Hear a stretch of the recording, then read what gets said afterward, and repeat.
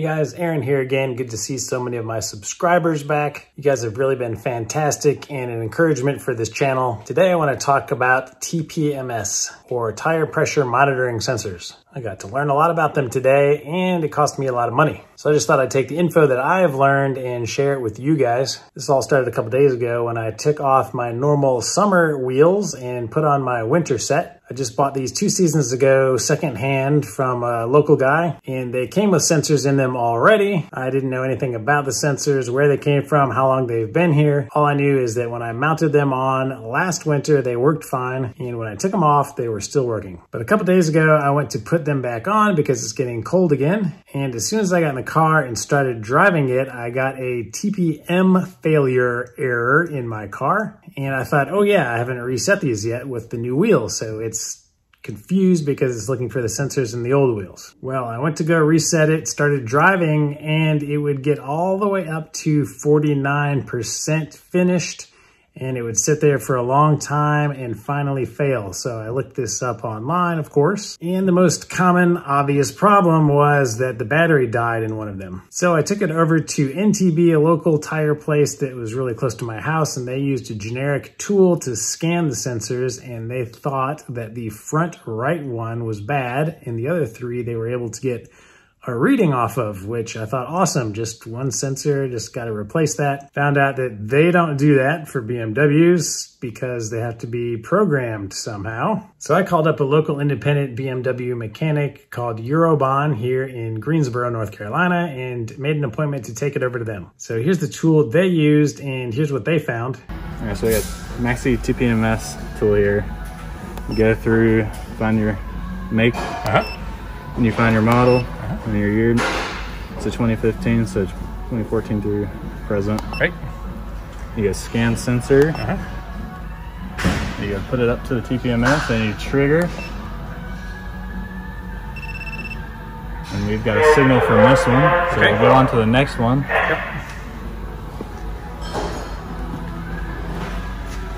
Trigger it again.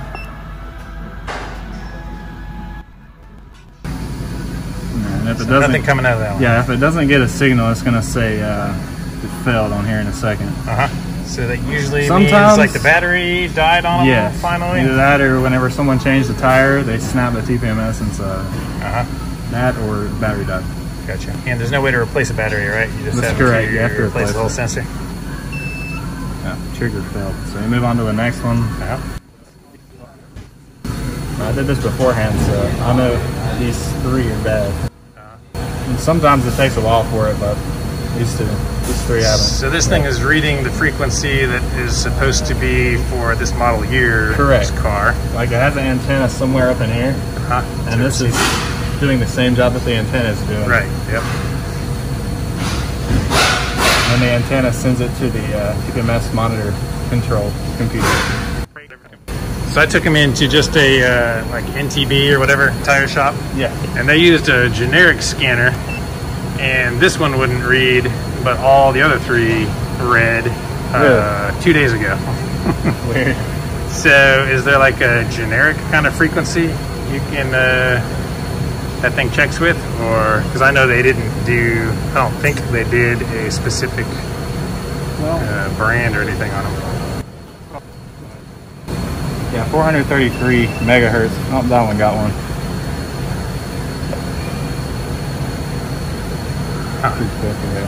That's weird, because that's the one that didn't read for them. Well, I was just out here and I did it again and it didn't read. Right, yeah. So after going back and forth for a while, it seems like the driver's front wheel was the only one that would continually pick up a good signal. The other 3, sometimes it would pick it up, sometimes it would fail completely and not detect that there was a sensor there. So what I decided to do was bite the bullet, buy a whole set of 4 of them and have them install them for me, because I figured if I just bought 3, that 4th one was going to fail sometime too, probably. One of the things they noticed was that my valve stems were rubber and bendable, and they had never seen that before. All of the ones that they had dealt with had been metal. And of course, the new ones that they sourced me were metal. So I want to show you a little bit of the process of what they did to get the sensor out. All right, from the beginning. Flip the air out.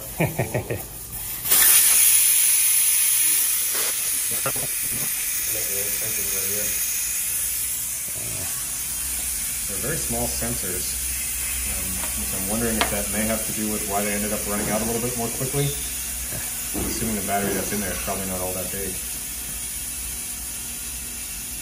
So we were able to disconnect those? Yeah, so those are standard rubber valve stems. Definitely not compatible with the new ones that we're putting on there. Right. But they were able to somehow fit with those ones, but kind of an unusual setup. Probably one of the smallest sensors I've seen. Yeah, almost looks like a half sensor. Here's the... You have to look these things up and see what they are. Yeah, of course you're welcome to hold on to those. But compared to the factory one. So yeah, it's a little bit different there. Of course you can see the way that the mount is constructed with the valve stem. It is a totally different setup. And this one has screw on the bottom. So these things were sticking through there. So these things assembled like They go what is it? like this. In from that direction. Yeah. And you put the screw in through the bottom. Screw in through there. Okay. Yeah. Interesting. And that's a 10 millimeter or E10. Gotcha. T10 license.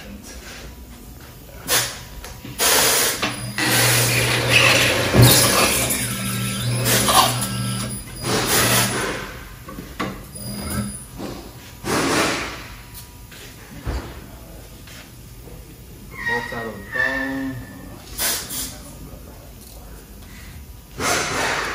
Yeah, so you unscrew them there. Yeah. Bring it down.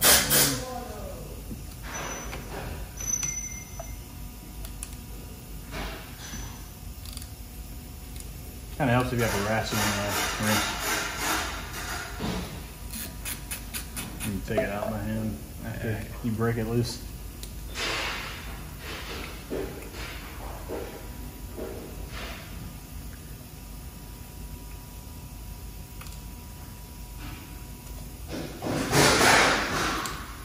The fun part begins getting the piece of rubber out.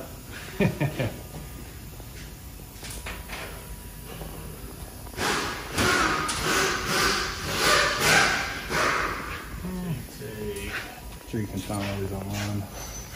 It screws onto the cap here, like a cap lid. What's that thing called?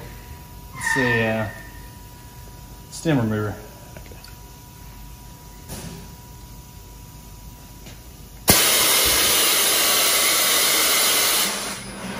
You need something to put on the wheel so you don't damage it. This time it's just going to be resting on the wheel, but that starts out on the wheel here. And just brute force those things in. You just brute force them out. Brute force them out. Spray down.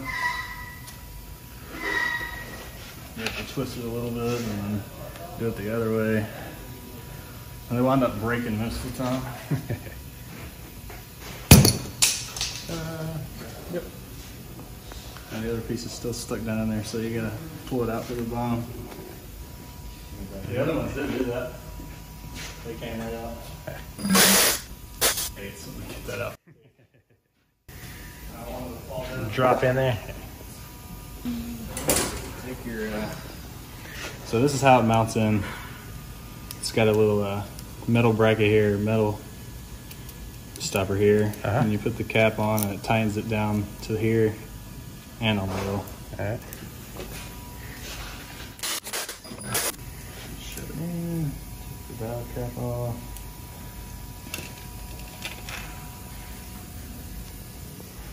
Put the cover on.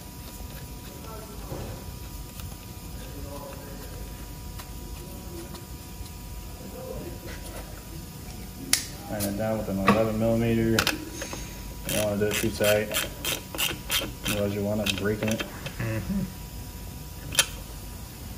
You take the valve core out.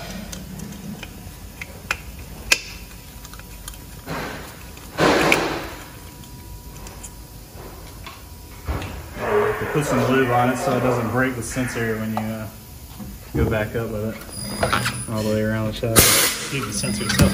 Yeah, it won't hurt it.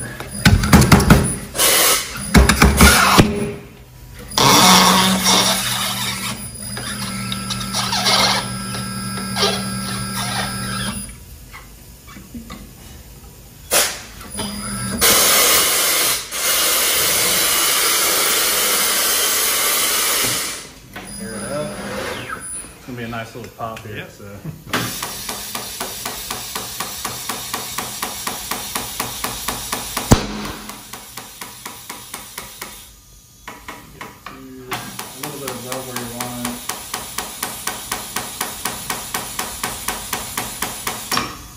Take it off,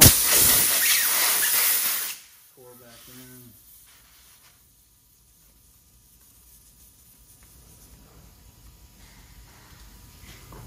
Double check 32, what the car says on the plaque.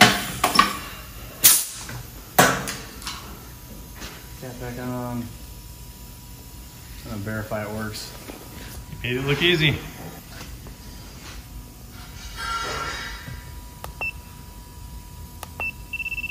Bam. 220 kPa, 32. Much better than before. Yes.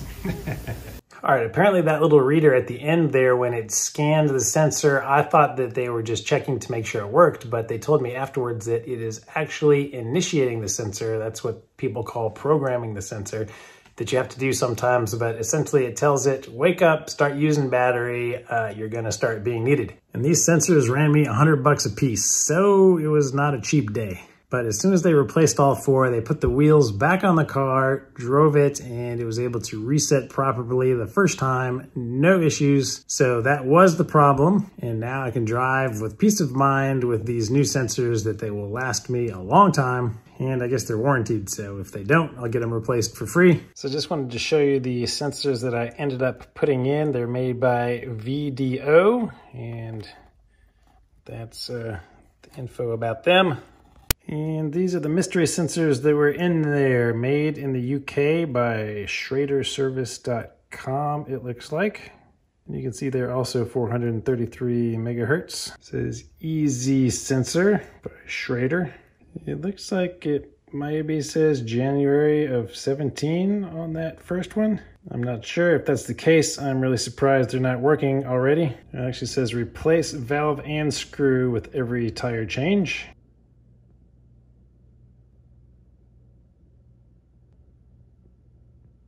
And the valve stems that came out.